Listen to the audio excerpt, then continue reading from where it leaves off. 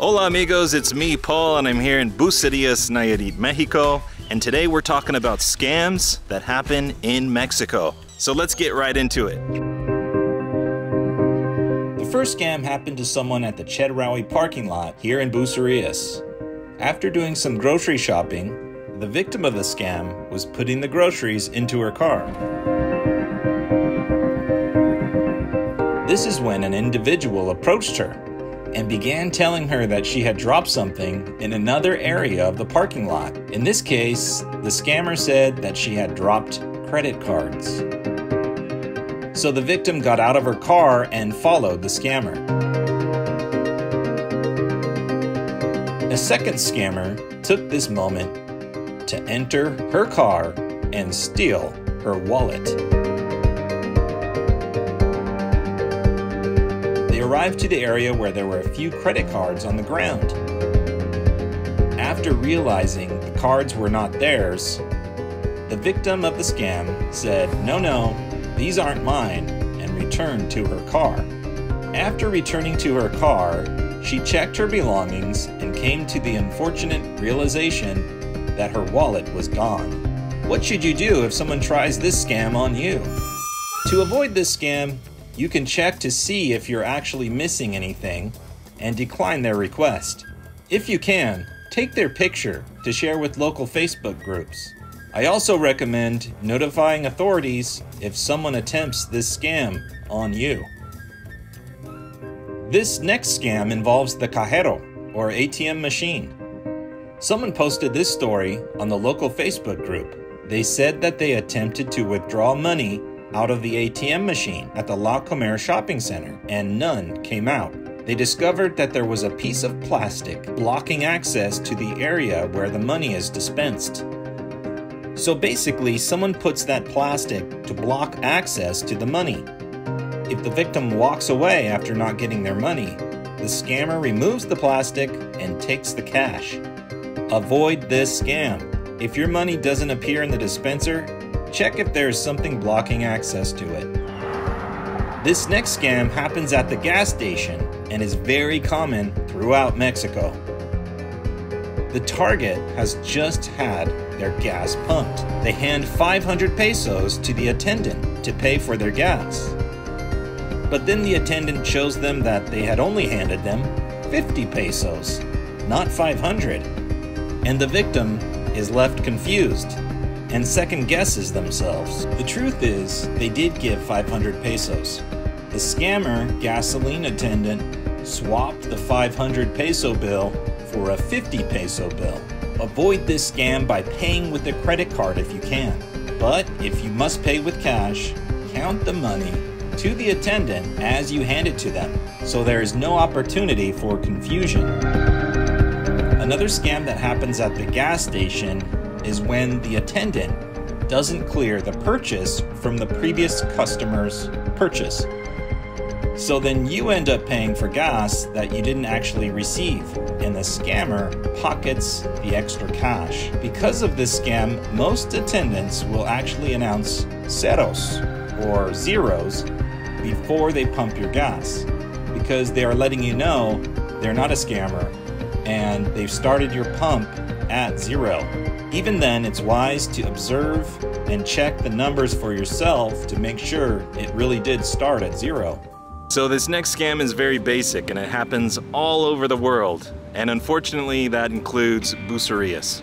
Imagine you're walking down the street when all of a sudden a scammer throws liquid on you. When this happens, the victim is surprised, and the scammer very conveniently has something ready to help clean your soiled clothing. While they help clean you, they are reaching into your pocket or into your purse and they take your wallet. Don't fall for this. Don't let someone towel you off. They are nothing more than a common thief. If you can, take their picture and post it to your local Facebook group and also share it with authorities. So this next scam might be the worst one of them all. It can cost you thousands of dollars and ruin your vacation. The rental scam. Imagine renting a beautiful vacation home here in Mexico, only to arrive and realize that the place you rented doesn't actually exist. Unfortunately, this happens far too often. Someone sets up a fake rental online. The victim deposits their money to the scammer to book this fake rental. The money is gone, and their vacation just became a lot more expensive because they'll have to find a new place to stay once they arrive and realize they've been scammed. That's a very stressful and disappointing situation. So how do you avoid this rental scam? If the price is too good to be true, it probably is. Investigate what similar rentals are going for in the area you're renting. If you're renting on sites like Airbnb, check the rental history to see how many reviews they have and what the reviews say. Rent with a reputable company, such as Beach Life Properties. If in doubt, you can request a video call to see the home. Or even if you need to pay someone to make a visit, it's well worth it. Watch out for owners who get too pushy about making your deposit. Do your due diligence and investigate the rental as much as possible. I'll share a link for more information on this subject in the description of this video. And the final scam that we're going to talk about today, the transito scam. Unfortunately, there has been an uptick in reported scams from local police and transitos, which are like the highway patrol here in Mexico. The highway patrol officer will tell you that you ran a red light or you were speeding. Then they will ask for a bribe, sometimes a ridiculous amount. This recently happened to me as I went through a green traffic light entering the La Comer and Mega shopping area. The officer pulled me over and told me that I went through when it was red. I politely and calmly disagreed.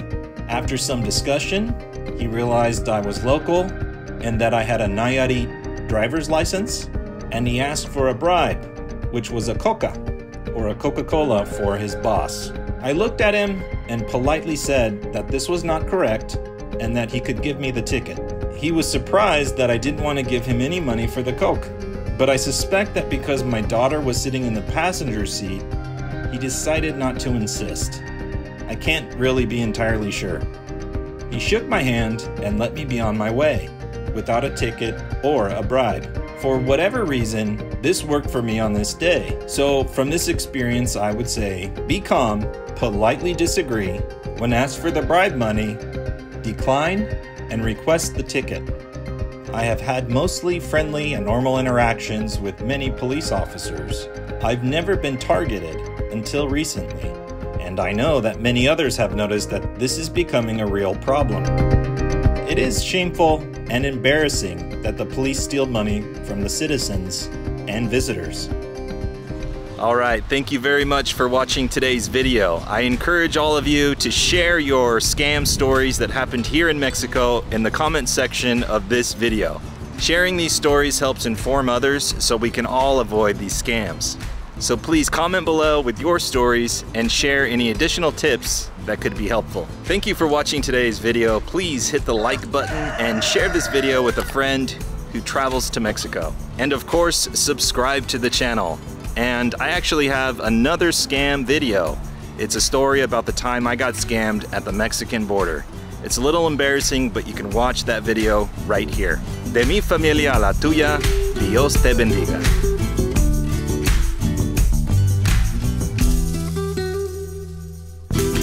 Tutu, did you enjoy acting in this video? I thought I was pretty good.